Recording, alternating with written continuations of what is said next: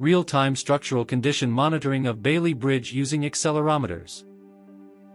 Aim of our project is to develop an accelerometer-based sensor for monitoring of Bailey bridges. Methodology adopted for the project. Materials acquisition. Arduino Uno R3. ADXL 345. microSD card module. Modeling and development of prototype.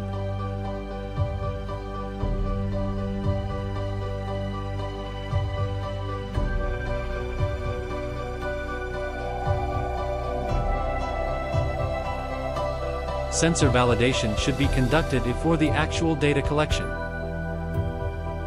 To confirm the effectiveness of the prototype, the sensor is placed on the seismic shake table, and the simulation is being conducted.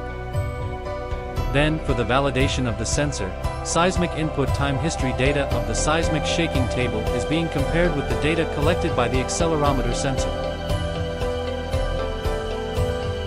Time history data of seismic shaking table. Data recorded by accelerometer sensor. Comparison of the two datas. Data collection.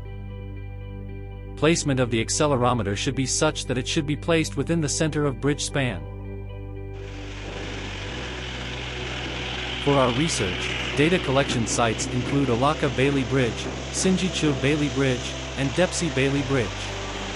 As the vehicle moves along these bridges, the accelerometer records relevant data, which is later extracted and interpreted in terms of acceleration for comprehensive analysis.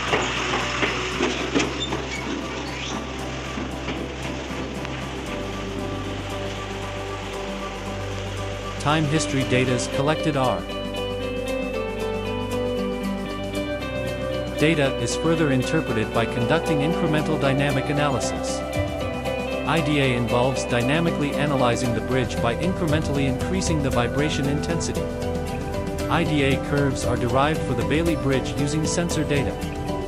Vibration intensity is gradually scaled up by increments of 0.1 G until reaching the bridge's maximum deflection. A fragility curve is the failure probability of structure, element, or component given the intensity of the vibrational motion. The two main parameters are needed to develop the fragility curve, mean and standard deviation. Outcomes of this project is to develop an effective sensor-based bridge structural condition monitoring system. In bridge maintenance and management practices.